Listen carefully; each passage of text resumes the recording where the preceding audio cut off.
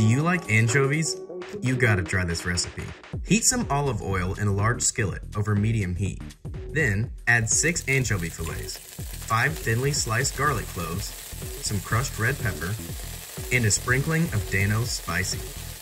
Cook that for about 2 minutes, breaking up the anchovies as they cook.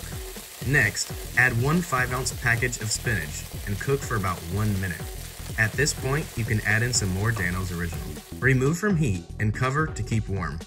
Next, add 8 ounces of angel hair pasta to a pot of boiling water. Then, add 2 bunches of broccoli. Cook that for about 5 minutes until the broccoli becomes tender. Drain the pasta and broccoli, then add that to the skillet.